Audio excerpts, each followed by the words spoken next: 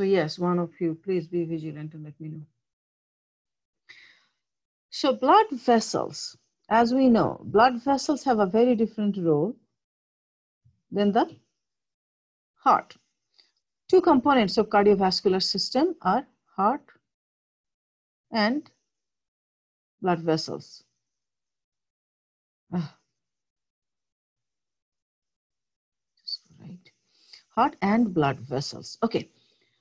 So blood vessels. First of all, there are two sets of blood vessels. We already know that. We got arteries and we got veins. Okay.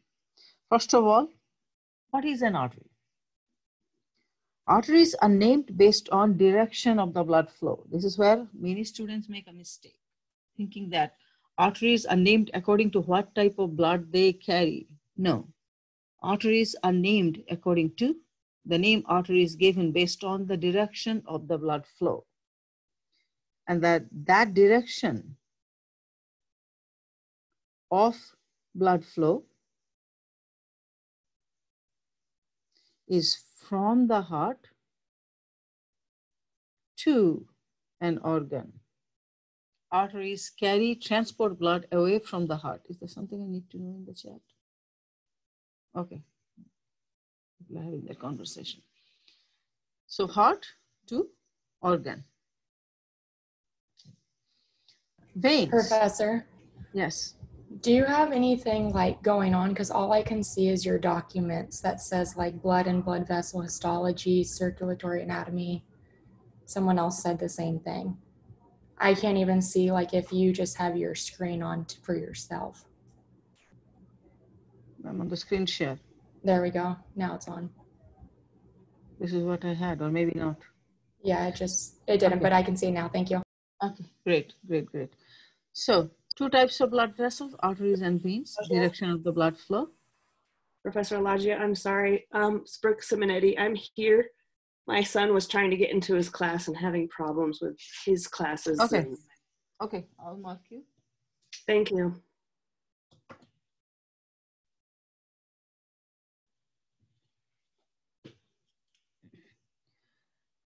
So heart to an organ.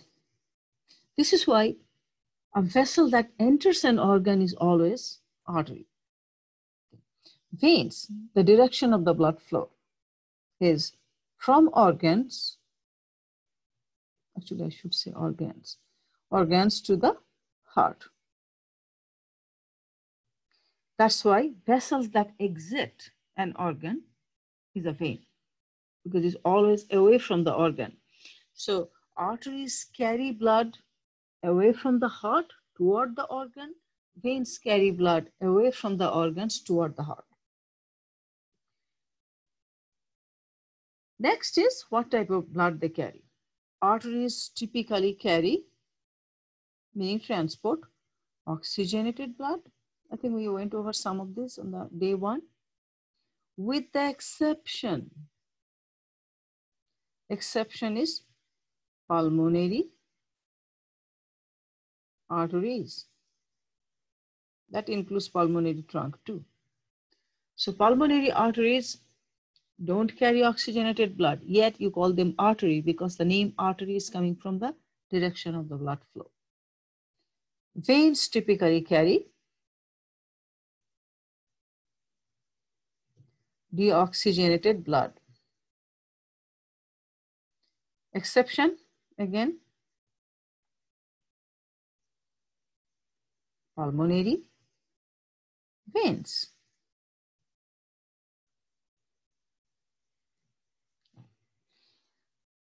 Then, both arteries and veins have 3 layers of tissue in their wall.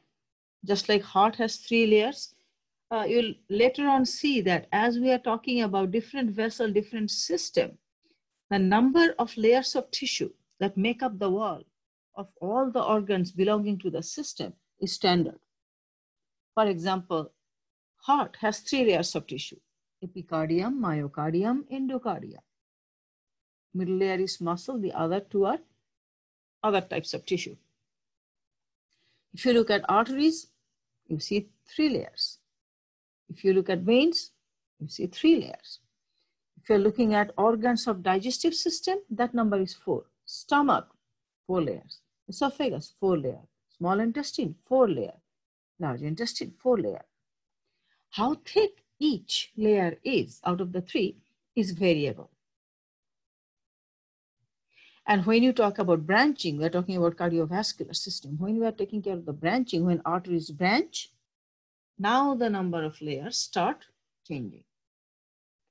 So arteries have 3 layers of tissue, and using these 3 layers of tissue, we'll identify them. 3 layers of tissue, outer to inner, outermost to innermost. Tunica externa, tunica media,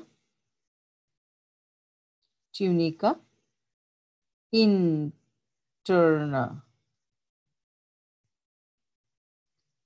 Same with veins. Tunica externa, I'm just going to write ditto for veins. Tunica externa, tunica media, tunica interna. However, each layer, how thick each layer is and what is their consistency varies between artery and vein. First thing first, tunica externa is more like a epithelial connective tissue mixed. Because externa, think about it, you got the blood vessel and you got the organ. Basically, the external most layer is what's merging the blood vessel with the rest of the organ. And it also kind of separating it at the same time. So tunica externa is a combination of epithelial and connective tissue. We don't have to know the names, but the consistency, the look of the tissue would be different. Epithelial plus connective tissue for both. Tunica media is the muscle tissue. What kind of muscle? Smooth muscle. Tunica interna is a, as we know, covering lining is a pure epithelial tissue. A single layer of squamous epithelium.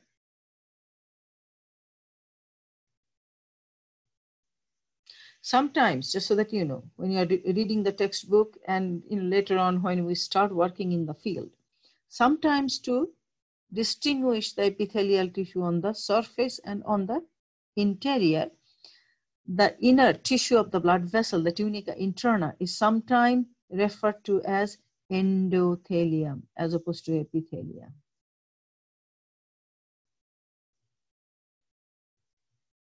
So you might come across this term, endothelium. And if you think what endothelium is, it literally means endo meaning within the interior epithelium. So tunica externa, outermost, tunica media, middle layer, tunica interna, innermost. This muscle tissue, this is what is different between arteries and veins. So I'm going to insert another slide. We need to, learn this well so that we can use it for histological identification. So we are still talking about arteries and veins. 3 layers, we are starting right there, the 3 layers. Arteries have well-defined 3 layers.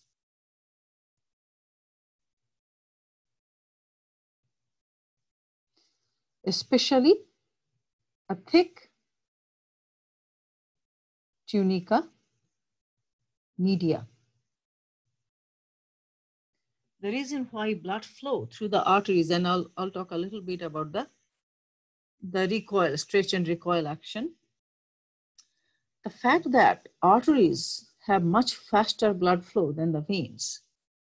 Arteries don't require assistance with blood flow is because they got this tunica media. Wherever there is muscle tissue is capable of stretching and contracting.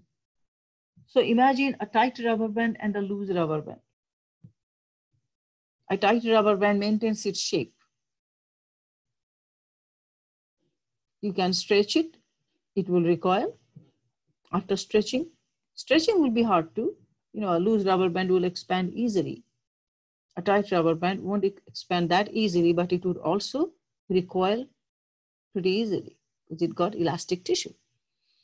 So similarly, because of the tunica media and because of the elastic tissue as well, arteries can manipulate their own lumen and they don't require assistance with blood flow. There is an interesting interaction that goes on between the blood and the arteries, which allows the arteries to maintain their own blood flow. This is why you never, basically blood sample has to be taken. It's never from an artery. This is why you have to be extra careful during surgery. If you nick an artery, the patient might just bleed to death unless in time you fix it. And I have heard about from previous students, I have heard about arteries being nicked and patients die. There's no such thing as, oh gosh, I nicked a vein. Right? It's easily fixed. The blood flow is very slow. Think about opening a tap in full force and think of a leaking faucet. That's what the blood flow will be between arteries and veins. Pretty much because of this tunica media. Veins have 3 layers. Sure. Veins have a pretty thick tunica externa actually.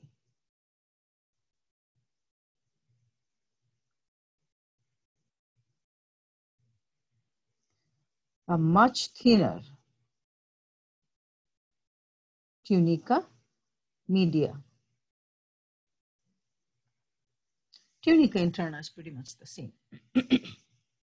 So again, that tight rubber band, loose rubber band, when you look at the structures, I'll show you the structure in a second, you'll be able to see the difference, what I mean.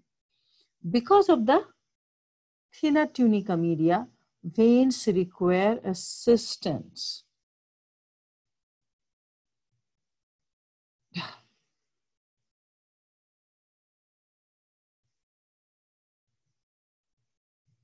Veins require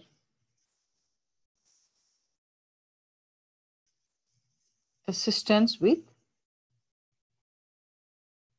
blood flow.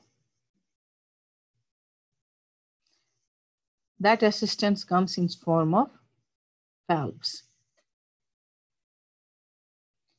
There are venous valves. The longer the vein, the more valves. There is no such thing as an arterial valve because arteries got their tunica media. No valves, or you can say valves are absent. Faster blood flow.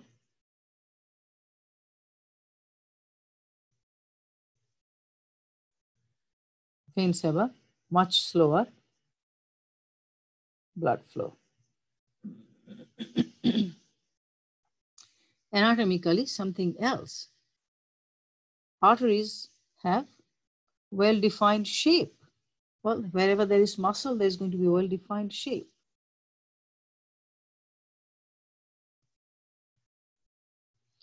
Veins have poorly defined shape, which results in large lumen. Veins would actually appear large vessel, large lumen, large vessel collapsed. That's how they will appear. Like I said, a tight rubber band versus a loose rubber band. Right? All of us have seen tight rubber band and loose rubber band. Basically compare those two. You have a nice thick tight rubber band that maintains its shape, but it also looks smaller. If that rubber band is loose, we've got other rubber bands that are loose from use. Veins are just by design like that. Loose rubber band that can't maintain its shape. So yeah, it looks wide, but at the same time, it's poorly defined shape. Arteries don't look as wide, but they are well-defined shape.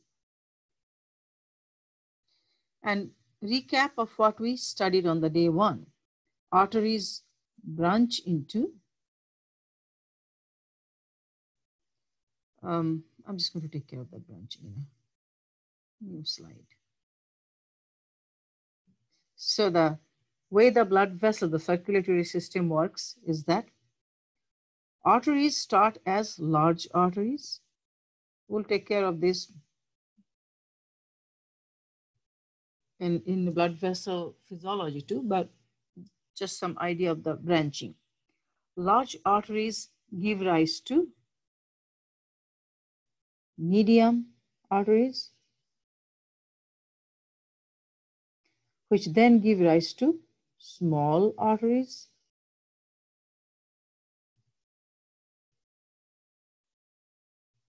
sometimes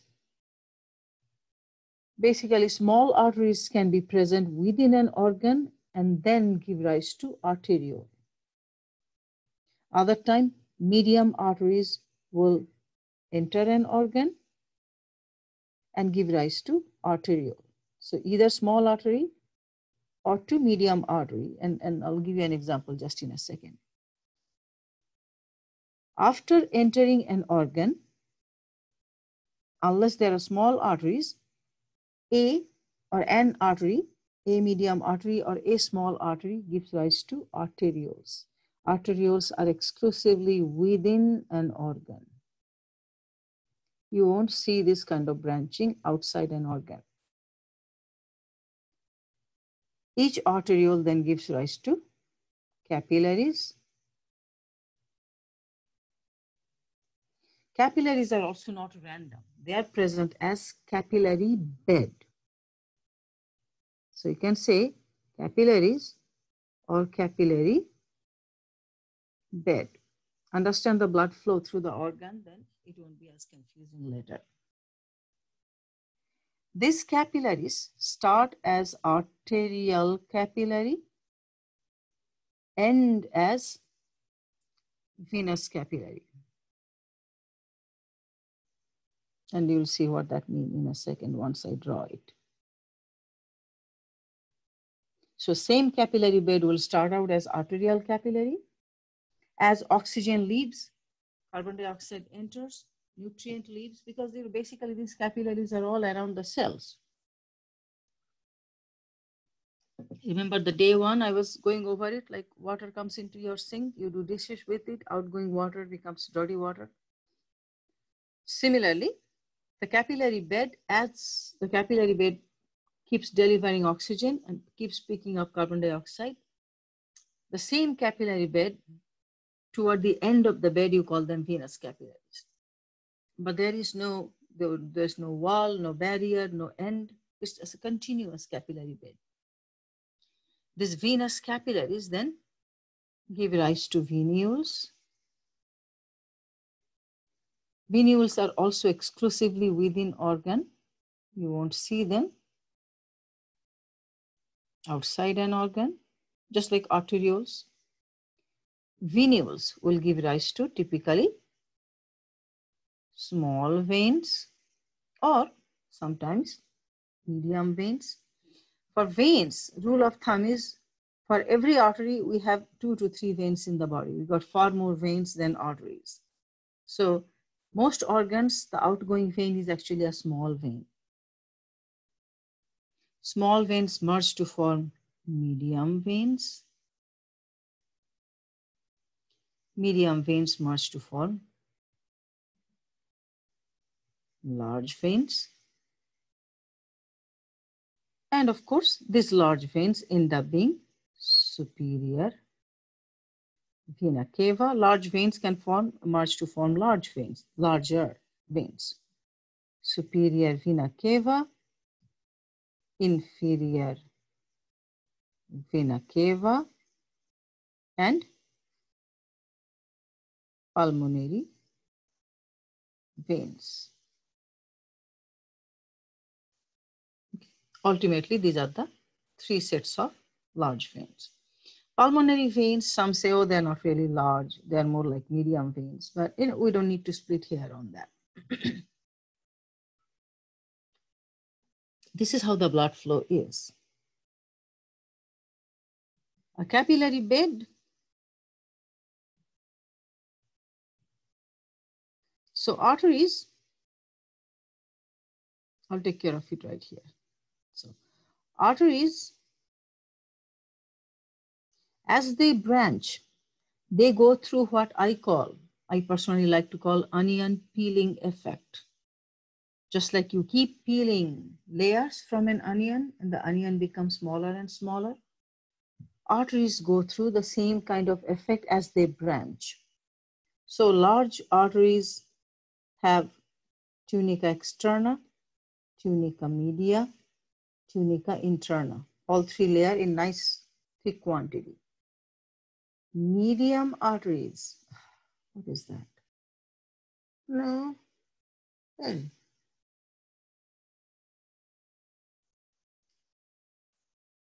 Medium arteries, oh, there's a, accidentally pushed the things. Medium arteries,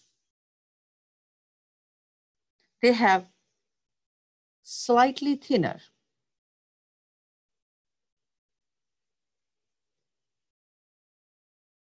tunica externa compared to large arteries.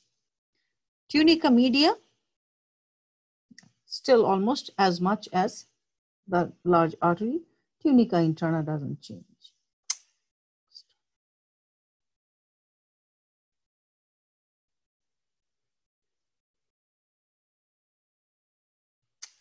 Then we're talking about arteriole. Small arteries, similar to medium arteries, because small arteries are only present in certain organs. Arteriole, when it comes to arteriole, no tunica externa. Basically, tunica externa is absent, onion peeling effect. Tunica media. Tunica media is also in form of scattered muscle fibers, meaning much, much thinner than tunica media of medium arteries. Tunica interna is intact, same as here or here. Then comes capillaries. Onion peeling effect. No tunica media, no tunica externa, only tunica interna. So if we learn it now, next class, when we start talking about blood vessel physiology, things will make sense. So just a single layer for capillary. For arteriole, single layer of tunica interna and some scattered tunica media.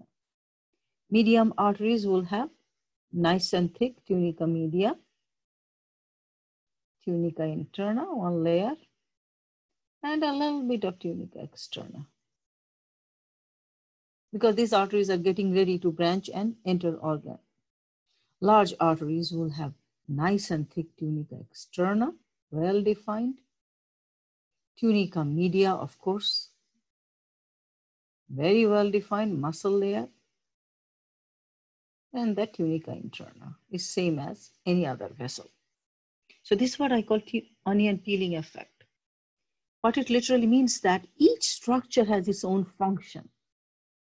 And the structure always matches the function. Capillaries have a single layer, meaning capillaries are meant for, what do you think they are meant for? Exchange. Exchange, exactly. Capillaries are meant for exchange. And exchange is not possible if we have thick layer, is it? So capillaries have a single layer of endothelium because their function is to allow things to enter and exit without much problem. And that would only happen if there is a single layer of tissue. Arterioles' function is to control the blood flow within an organ. And in order to control the blood flow, what kind of muscle do you need? What kind of tissue do you need? Muscle. Not only that, the muscle fiber can't be too thick. If it's too thick, then you require a nervous system to control it for you. Later on, you'll see, we'll talk about this. Organs have a little bit of their own zonal control, intrinsic control, based on local factors. And that local control basically channelize. I'm just saying that, arteriole and their capillary bed, what's the relationship is like. For any organ, I'm not going to draw the organ, it's just going to make it too busy. Let's say after entering an organ, a small artery, or if it's medium artery, doesn't matter, will give rise to few arterioles. So let's say that's the whole organ. Each arteriole will have entry into few capillary beds.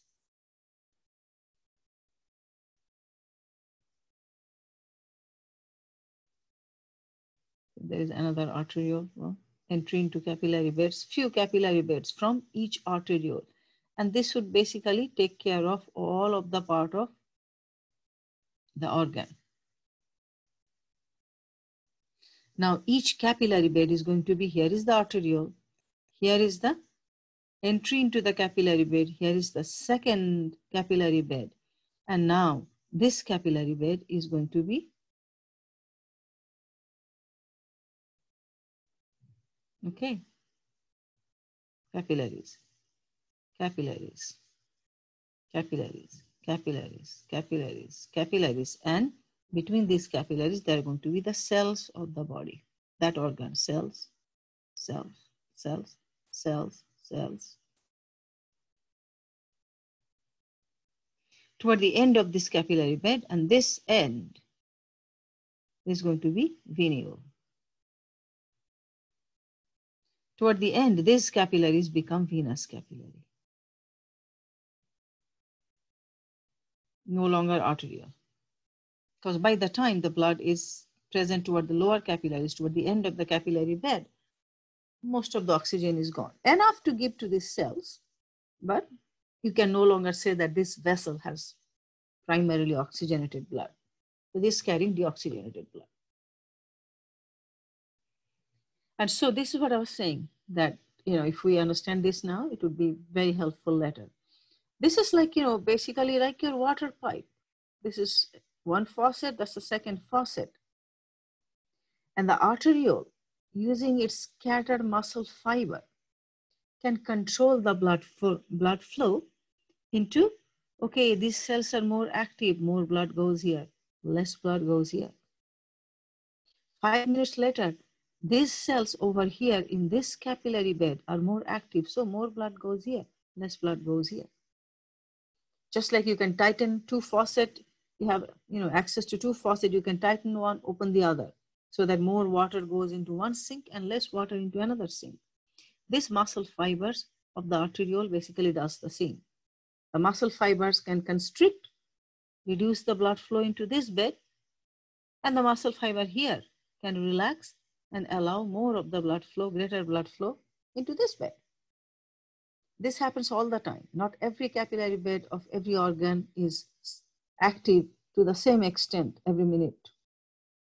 It's more like this capillary bed, these cells are a little more active. Next moment, next few minutes, these cells are more active. Then again, these cells might be more active.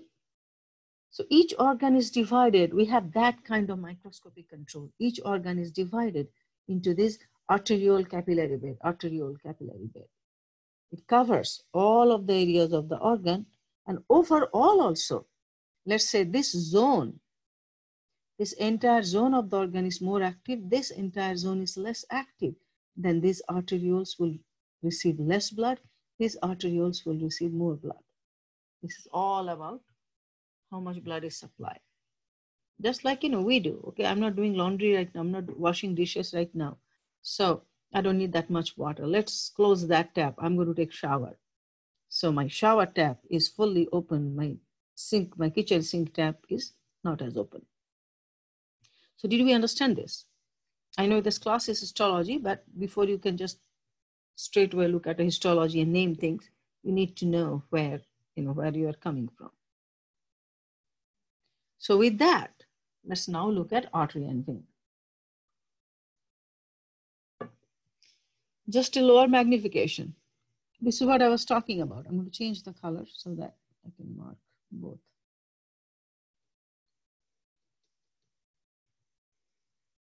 Purple, okay. Why is this not retracting? Huh?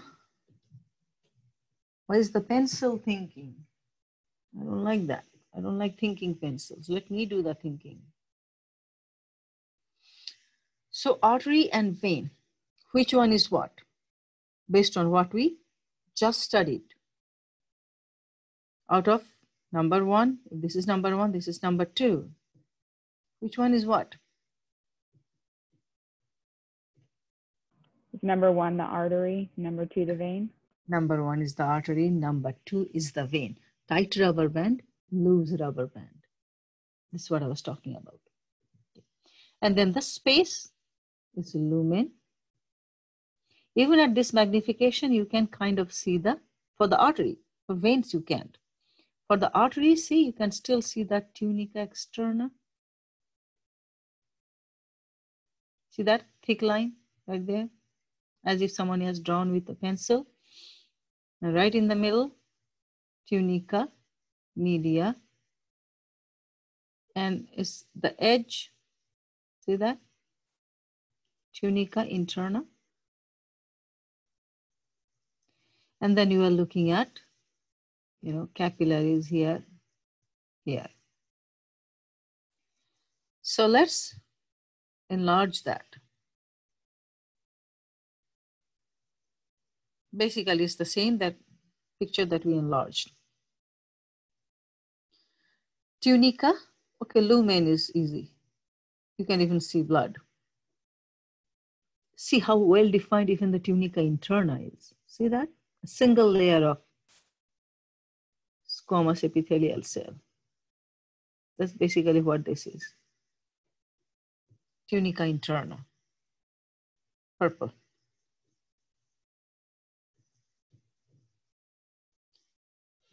Tunica media.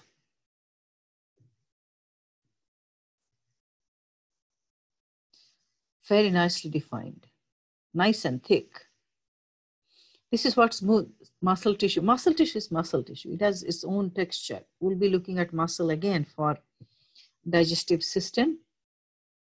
I'm trying to remember if we look at, we look at muscle tissue of our urogenital system too. So basically it's the same, see? This is going to be the consistency of muscle tissue. Muscle tissue looks very similar no matter where it is. It has a smooth consistency. It won't be, like kind of like a pinkish reddish consistency. You won't see very many edges, borders, lines, nuclei, etc. And it's nice and thick here. Where is the tunica externa? This is what I was saying. The tunica externa is the layer that allows the vessel to, in a way, merge with the organ around it. So look at this here. Let me change the color. Green is good. So look at this here. You can almost separate this part.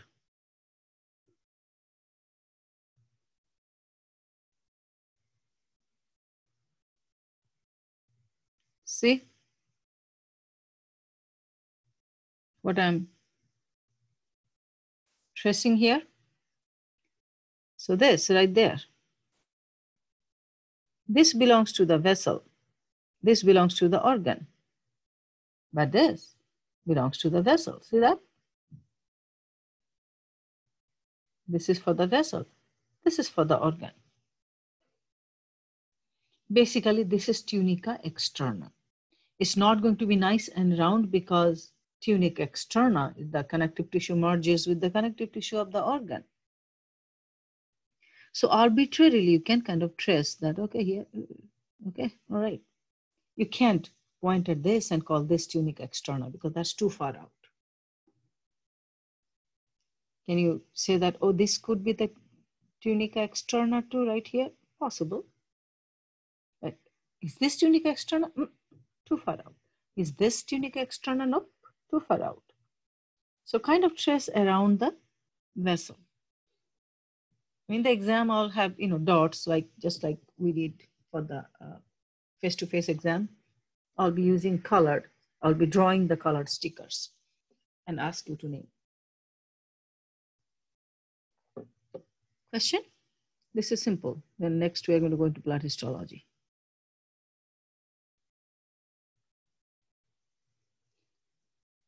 Then let's go back to the vein again.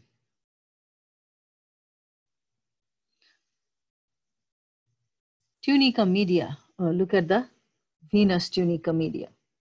So basically the tunica externa of the veins are more well defined. So here in this lower magnification, you can see the tunica externa of the artery better. So where is the tunica externa and tunica media and interna of the vein? Tunica interna, of course, yes, this is the line. And we'll look at the magnified version. Tunica externa, look at this, all throughout from here, all the way to here is tunica externa. Where is the tunica media? Do you see nicely defined muscle tissue? Just here. Actually, let me change the color. Just here. Just here. Right next to the tunica interna.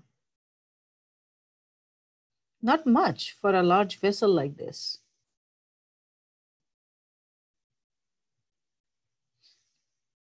And of course, that's the lumen. So this is what I was saying. Loose rubber band, tight rubber band. So you identify veins. And so, yeah, let me actually, while we're at it, let me show you this. Here is the capillary. See that? Just a single layer of tunica interna, a single layer of tissue, nothing else, basically, and the lumen. This is a capillary. Similarly here, look at that.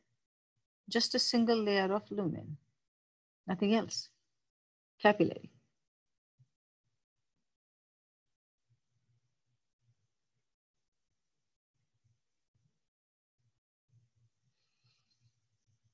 Let's magnify that. The color changes slightly, but this is the lumen, just so that you know the perspective. We are looking at tunica interna, externa media. You can kind of see the tunica interna. Nothing is well defined for the vein. You can see the nuclei, yeah, single layer. Externa, we can kind of see that either. And see how thin the media is. Pretty much from here to here is the media, smooth muscle tissue. You don't see nuclei, you don't see, it's not a busy layer. It's a very thick, consistent layer. Well, I won't say thick, but it's a very consistent layer. Uniform, consistent. Uniform is the word I'm looking for. So this externa, the tissue of the externa, it goes all the way, extends all the way to here. And then here, then here. Tunica media of the vein is barely identifiable, and it's for a large vessel like this, it's not much. Actually, this part is also external. So from here to here, here is the tunica media. Compare that to the tunica media of the artery. See how much thicker that is? This is why veins require assistance with blood flow. They require valves, one-way valves. Did we get this too?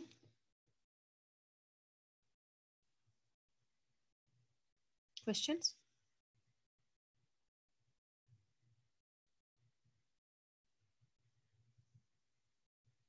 Okay, let's get going with blood histology then. I'm going to insert another slide. So next is blood histology.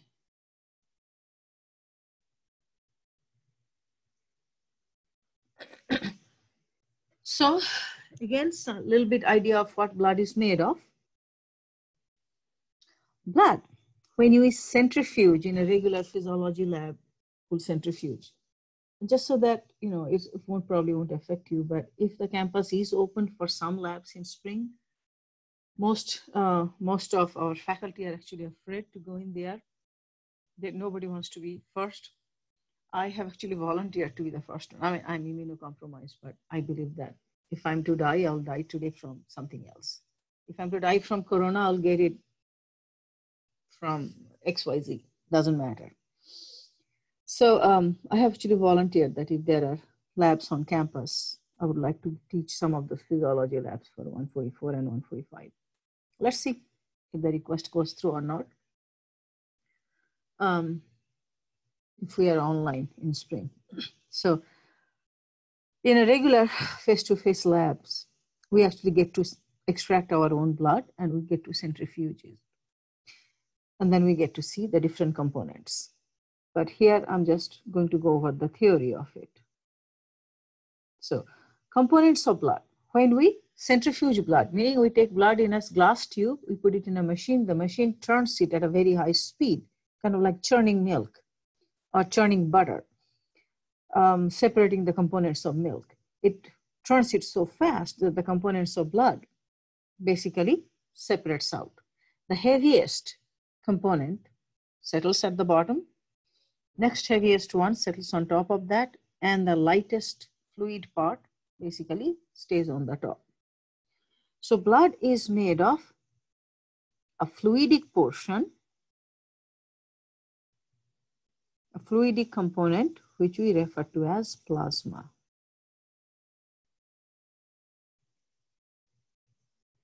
And then there are blood cells. Together, the cells are referred to as formed elements. So fluidic component, formed elements. Plasma is mostly water, dissolved substances like salts, gases, etc., nutrient, etc., and plasma proteins. And typically blood is over 55% plasma, less than 45% formed elements. So plasma proteins. We'll talk about plasma proteins for blood physiology. Let's just right now know that plasma is made of water, plasma proteins which stay suspended, meaning they are not dissolved. They interact and they stay suspended, partly dissolved, partly not. And then we got fully dissolved salts, gases, nutrients like glucose, amino acids, ions, blah, blah, blah. Salts literally means ions, etc. Formed elements, our focus is here. What are the different types of formed elements? Three types of blood cells. Erythrocytes, alternately called RBCs. For the exam, I would expect erythrocyte. Erythro meaning red, cyte meaning cell, red blood cell. Largest in number, in quantity. Forgetting the proportion, but it's a pretty high proportion RBC. And then leukocytes.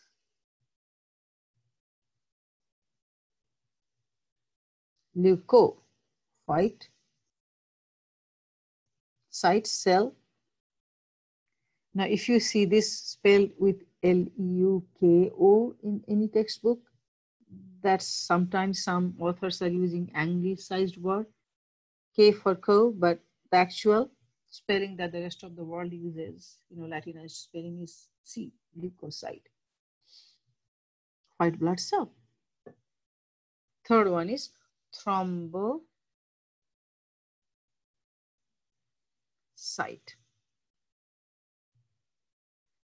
Thrombo, clotting sites, cells, commonly known as platelets.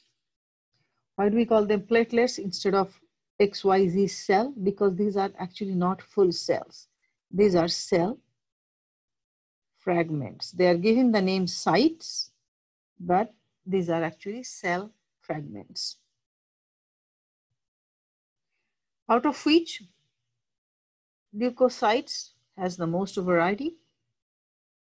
Erythrocytes are all the same. Nonetheless, we'll look at those.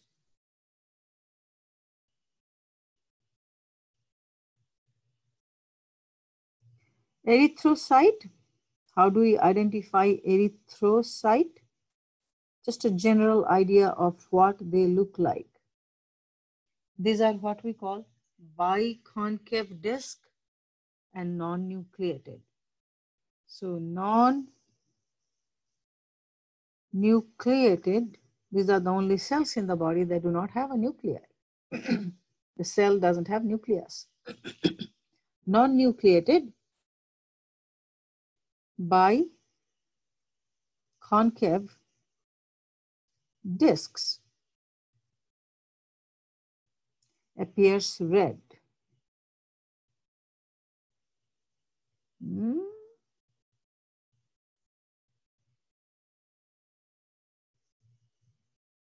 Appears red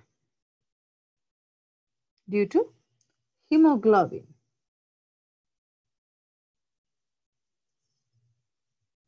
They contain an iron protein substance known as hemoglobin. That's what makes the red blood cells look red. And there are so many red blood cells that it makes the blood look red, when in reality, it's just RBCs floating in the plasma. So non-nucleated biconcave disc, what does that mean? Think of a donut or a bagel. Basically, these cells, they don't have a nucleus. So normal cell nucleus takes the darkest stain. Recall that's what we have seen in 144. The nucleus is always the darkest purple, blue, it's got the genetic material. Here, there is nothing in the middle, no nucleus to take up the stain. And rest of it also, there are such little substances, no organelles. Basically, the entire cell is packed with hemoglobin, which looks red. This is what the biconcave disc means, that when you're looking at it from the surface, looks like it's flattened in the middle, not flattened at the edges, not this. Biconcave disc, flattened in the middle. Of course, no nucleus. Pretty easy to identify erythrocyte. Thrombocyte. Thrombocytes are cell fragment.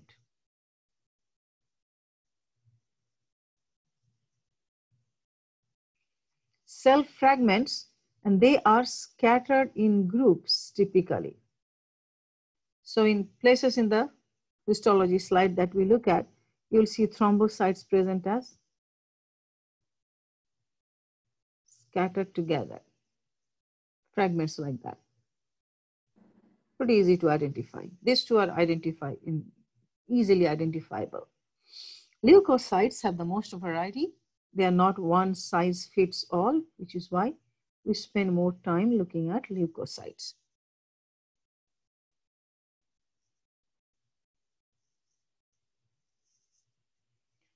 Leukocyte. Okay, let's look over how many types of leukocytes there are. So leukocytes are differentiated into A granulocytes, 2 types or subtypes, then granulocytes. A meaning no, gray meaning granule, cyte meaning cell. Granulo meaning yes, granule, cytes. So this name A granulocytes or granulocytes are derived from visible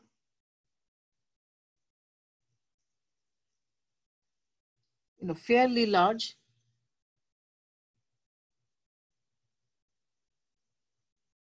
conspicuous, meaning well separated, identified as fibrillous separated granules.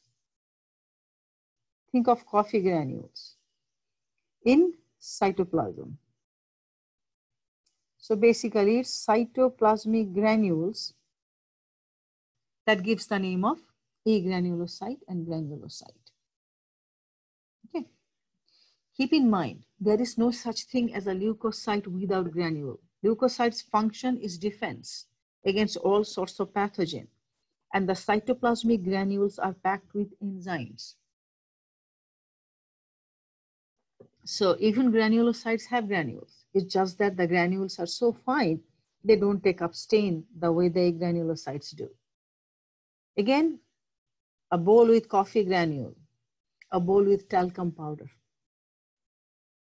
Now you try to pick up few talcum powder specks, can't really do that. It's much fine. Coffee granules, yeah, these are large granules. Basically, that's how the granules are. Keep in mind that all leukocytes have granules. It's just that we call them granulocytes that have large visible granule. Agranulocyte doesn't mean that. Sorry, I was hovering over granulocytes and talking about agranulocytes. A meaning no, well, doesn't really mean that they don't have granule. They just have much finer granules that don't take up stain the way the granulocytes do. And this stain is what names the types of granulocytes. So how many types of granulocytes there are and how many types of agranulocytes there are? 3 types of granulocytes, 2 types of agranulocytes. All of these are, if you have the lab manual, all of these are there in the lab manual, but I'm just covering them anyway. So let's start with granulocytes.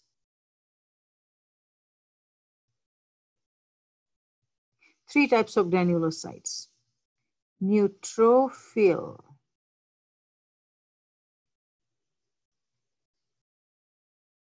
Hey, wait a second. Why am I having a brain lock? It's PHYL, right? Gosh. No, it's not. Thought so. I'm beginning to have brain lock about this now. Just a sec.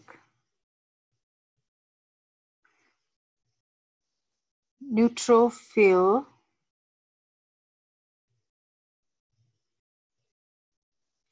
Eosinophil.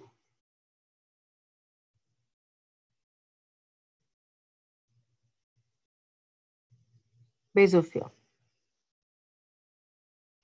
Neutrophil, eosinophil, basophil. Okay. So neutro meaning neutral. Phil, philia, attraction. Okay. So this neutrophil, eosinophil, basophil. Eosin is an acidic stain. Baso, basic stain. If you understand the underlying, naming system, you won't go wrong. So you want to look at 3 things when you are identifying leukocytes. Those 3 things are size, nuclear lobes, meaning how many lobes in the nuclei, and cytoplasmic granules. What is the color of the cytoplasmic granules? If there are granules or not, and if there are, what's the color? Neutral. Okay, so staining, the way the blood cells are stained, most histology stains have some acidic and some basic component. Some cells like the acid, some cells like the base. Some cells don't like either. So the granules in neutrophil are neither acid-loving nor base-loving. Acidic stain is always in the spectrum of red. So, red, orange, dark pink, acid stain. Granules that like acid stain, this is what the spectrum will be. Basic stain is in the blue spectrum. Blue, violet, blue-black. If you remember that in 144, pretty much you could see the nuclei of most cells looked blue-black. or blue-violet, because the nuclei takes basic stain for the most part. So keeping this in mind, you can actually identify neutrophil, eosinophil, basophil.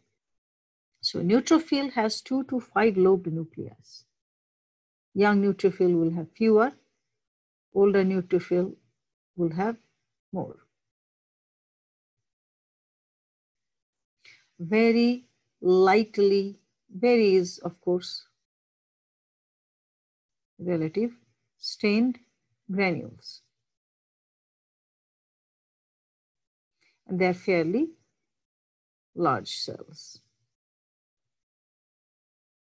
So neutrophil is going to look like 2 to 5 lobe nucleus. And the granules are there. The granules are going to be slightly light, very light pink, faded lilac, neither acidic nor basic, neither red nor blue. Neutrophils are also the most common type of cells. So you're going to see a lot more neutrophils than anything else. Eosinophil, acid-loving, bilobed nucleus.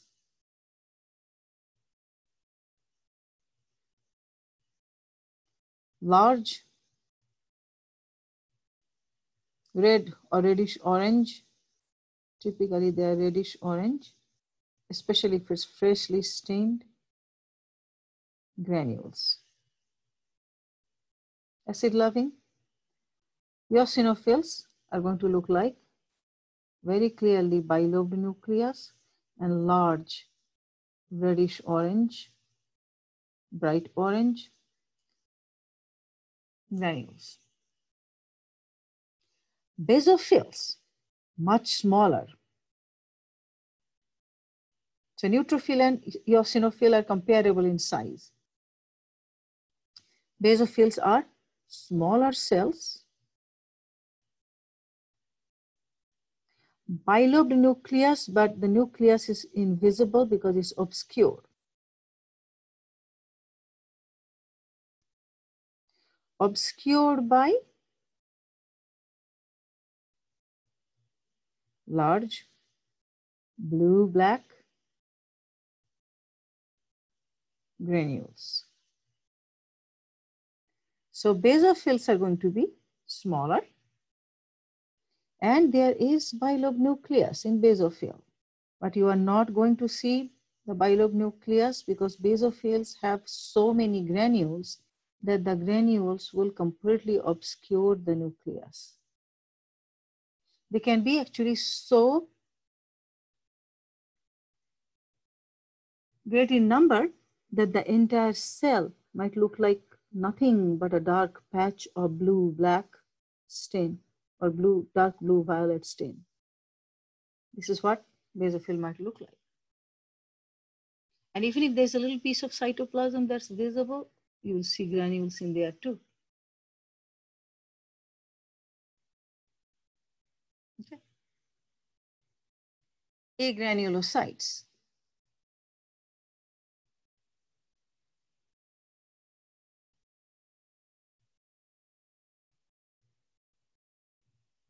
Agranulocytes, there are two types, subtypes rather. Monocytes, lymphocytes. Now, this, because there are no granules, well, there are granules, but they don't take up, they are not as conspicuous. We go by the nucleus and the shape. You can ignore the granule part that we use for granulocytes. Monocytes are the largest cells. They are largest in appearance with what we call a horseshoe shaped nucleus, single lobe. So an ideal monocyte would look large with a horseshoe shaped nucleus. And the nucleus of agranulocytes are not lobed. You won't see separate lobes. You'll just see one nucleus. Monocytes, every monocyte, today, tomorrow, or the day after, is destined to be a macrophage, will transform into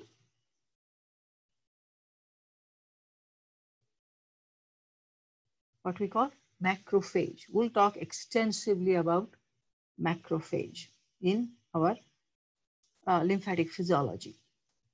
Macrophages are very large, very powerful cells, and the shape of their nucleus is very odd. No shape, actually. It's like a amoeba-like shape. So sometimes we'll find monocytes that look extremely large, and the nucleus looks like this. Does that mean it's a weird monocyte? Not really. This monocyte has started its transition into being macrophage. Once it becomes a macrophage, macrophages look like this.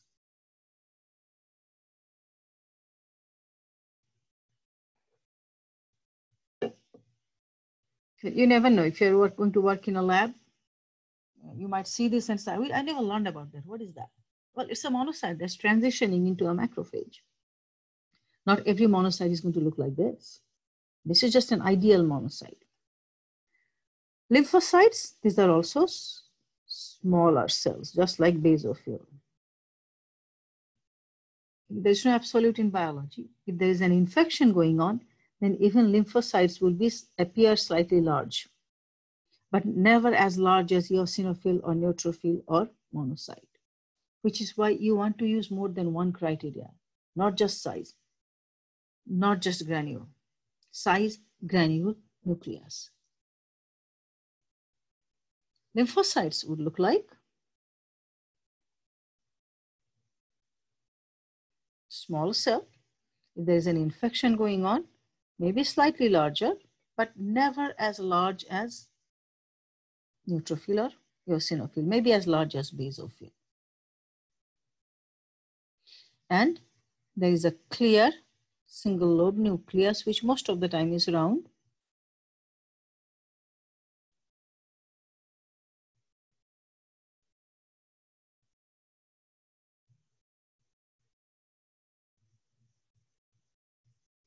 That's what it would look like.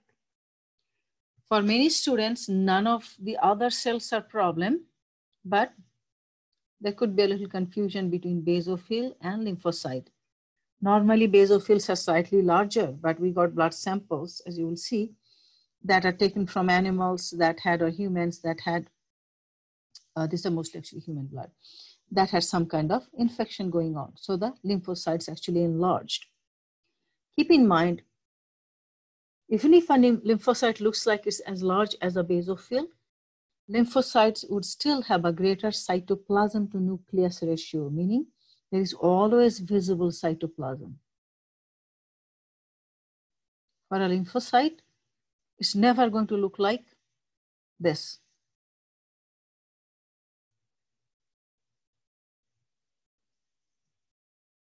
Nucleus doesn't occupy the entire space. In basophil, it doesn't either, but the basophil cytoplasm is so filled with granules that it becomes a patch of color. So how do you, I don't think in the slide we have anything mysterious, but in real life, if you see two cells that look the same size, both have dark patch of color that could be nucleus or could be granules,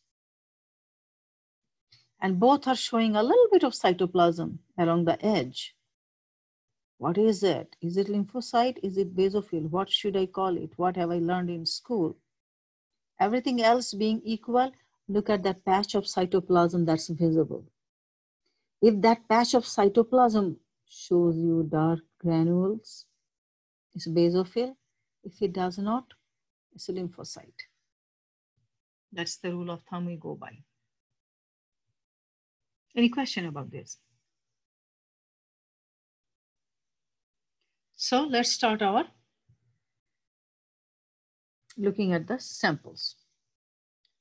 Let's see if I should.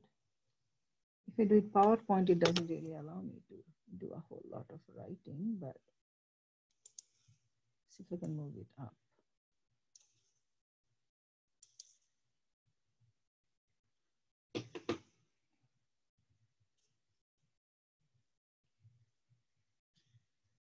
don't know if the annotation mode. Come on. Don't know if the annotation would let me. Excuse me. Would let me write outside the picture. Oh, yeah, it does. Okay. So here it is. Erythrocytes, as you can see. Hang on, where is the annotation tool? Okay, right there. I have to follow the annotation tool. Erythrocytes, no problem. Biconcave disc. See how the middle is no stain. Does that mean these are some weird erythrocytes? Not really. These are probably few erythrocytes clumped together. That's why you don't see that biconcave disc. What we see here, this could be platelets, they could be just stain. They don't look like as dark as stain. So this could be platelets. My guess is these are platelets. Platelets. So is this, like platelet. Neutrophil. So we are focusing on neutrophil. This is a neutrophil. This is a neutrophil too. So look at that. Look at the cytoplasm. It looks like some pinkish granules are there. Now it doesn't look like smooth. Looks like granular, but the granules are not too large and they are neither red nor blue. Few lobed nucleus. See that? This is 1, that's 2, that's 3, that's 4. 4 lobed nucleus. And you can see the connecting band. Compare that to this neutrophil. It's 1, 2, 3, 4, 5 lobe nucleus. The older the neutrophil gets, the more lobes it will have. If it gets to live, many neutrophils won't get to live very long. They die fighting infection. But size, nucleus, granules, 3 things. You guys got that? Other question?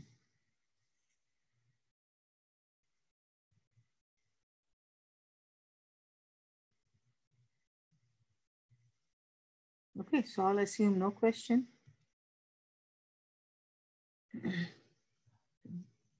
Okay, now this slide, this is stain. You can clearly see that stain. Okay. So that's to show you, neutrophil can appear darker. How do I know this is neutrophil?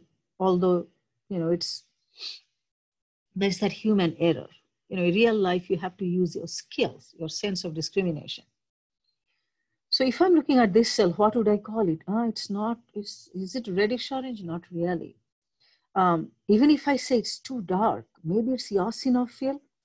Let's look at the lobes of the nucleus. You can clearly see 1, 2, 3, 4. And look at the slide. Look how there is just stain. This slide, the neutrophil seems darker because it was left in the stain for too long. An average blood slide is left in the stain for 30 minutes, 45 minutes, and then you have to incubate it so that the stain sets. Maybe somebody just left it in the incubator and went and had lunch, and basically it just stayed for too long in the stain, and it ended up taking darker stain than normal.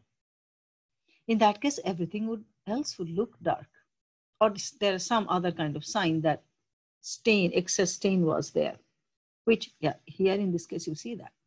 This is why, again, I say go by more than one character, go by 3.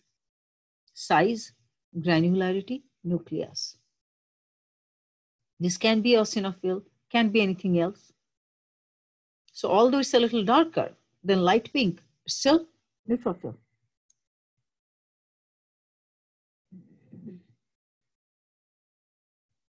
Another mature neutrophil.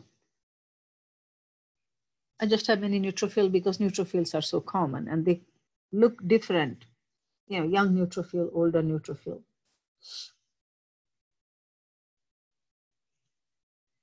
All right, here is the eosinophil.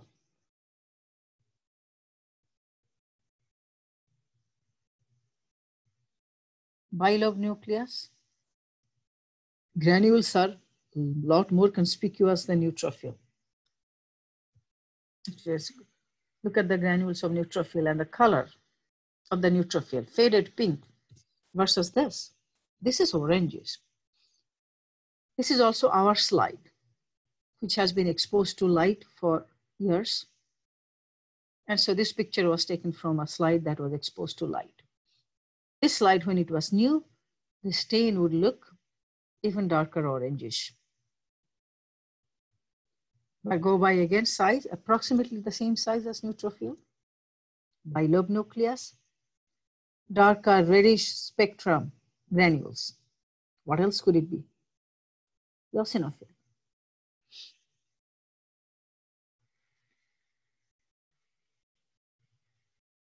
And I kind of feel sorry for you guys that if you look at these cells under microscope, they're so much clearer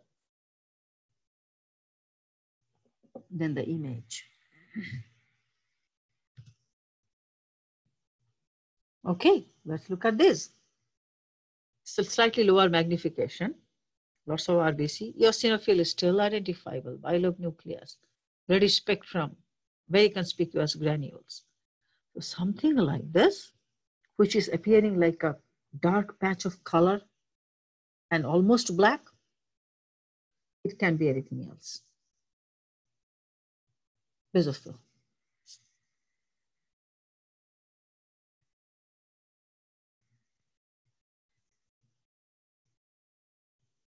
Compare this to this.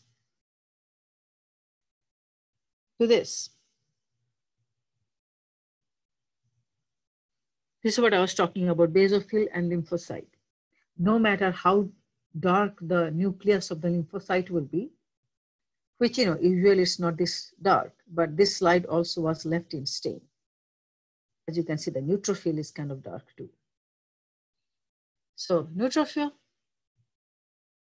too many lobes because, the way the blood was typically, because before making the slide, the blood, is mixed with substances, and then it's basically you discharge the blood from a pipette, dropper by dropper, from a distance. And you hold the slide with one hand. Let's say that the level of your femur, and the blood is discharged from the shoulder level so that it spreads out. So sometimes cells get slightly twisted when they drop. This is what the result of that. So many things, that you can actually take into account. Why is it looking like this? It's nothing like the neutrophil I saw before. Nothing like this, nothing like this, nothing like this. What is this now? It's just the cell got dropped from a height, and the nucleus got a little twisted. That's what it is. The cell got a little twisted. That happens. So neutrophil, and let's focus on this. Lymphocyte. Why am I calling it lymphocyte and not a basophil? This is what I was saying. Look at the cytoplasm area. I don't see large conspicuous granules. Do you?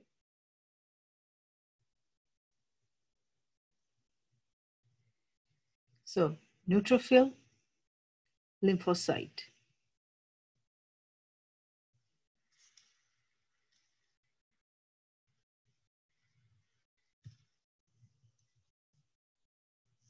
Hey, where's my page up, page down? Froze. I thought that's not the end of the slide. Is that same kind of slide, neutrophil and basophil, from a different perspective? Oh, come on now. Why am I calling this neutrophil? This is, I am showing you this so that because you don't get to actually see the cells under microscope. Oh, horseshoe shaped, isn't it? Isn't that monocyte? No, look again. This is what I mean by don't go by one character. Go by 3 criteria: size, nucleus, cytoplasmic granules.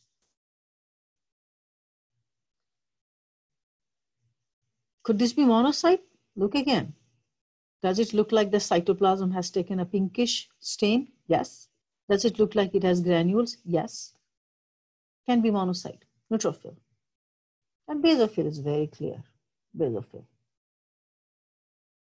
See, almost you don't see any border, any edge, any cytoplasm, no, nothing.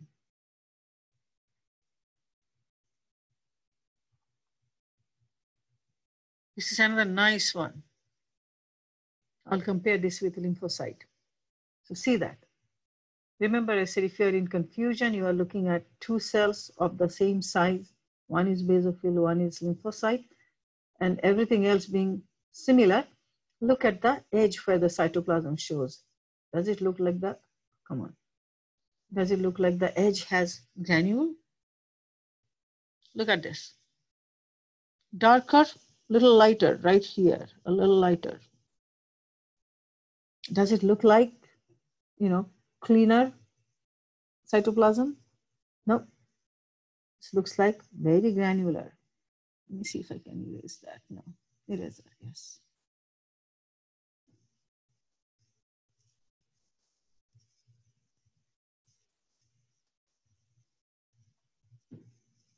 Actually, let me see if there's a laser pointer, I can use it.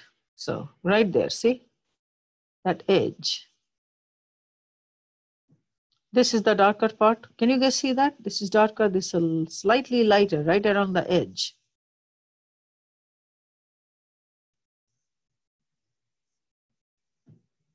Okay, thank you. This is what I mean by basophil. Compare this to, page up is freezing. No. Compare this to, right there. See that? The lymphocyte. Yeah, the cytoplasm is visible. It doesn't have blue-black granules. And the whole cell is not that blue-black either. It's not showing a basic stain. So compare this with this. You see the clear difference. One is lymphocyte, the other is basophil. This is basophil. Very clearly basic stain. And you can even kind of see the granules. Okay, this annotation tool becomes almost invisible. Okay, yeah, right there, okay. See, even here you can kind of see granules, granules, granules, granules, granules.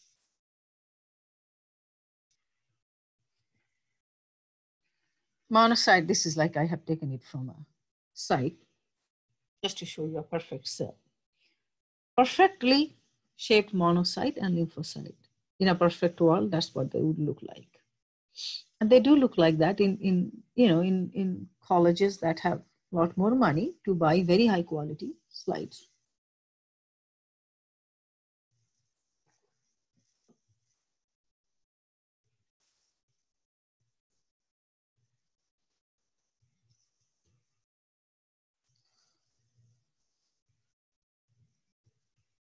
So, got that?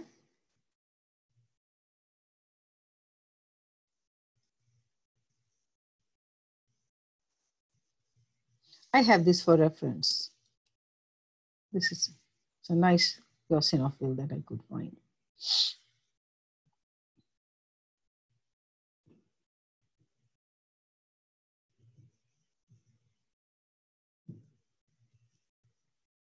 This is what I mean by large lymphocyte. Sometimes lymphocytes can get large, but yet that cytoplasm will be visible. It almost looks like a basophil, but not quite.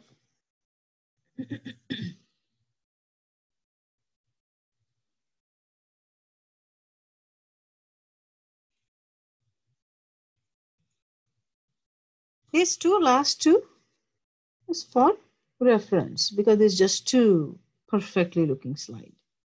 In fact, I don't know if this is a real picture or is this hand drawn?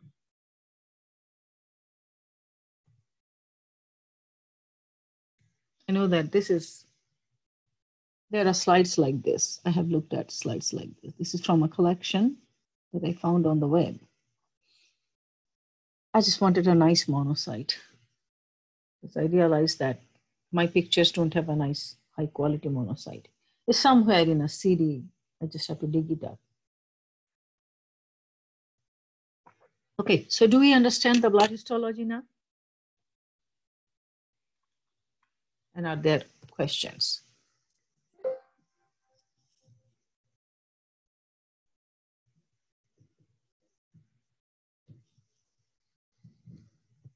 Let me just, yeah, just a second. Let me stop the share, or actually maybe not.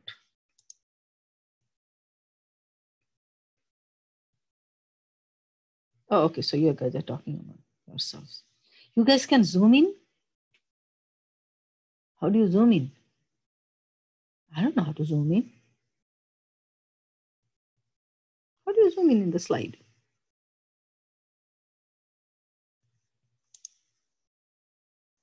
Oh, you have an iPad. So iPad does come handy, huh? Okay, so let me just stop the recording. I don't want this to be recorded.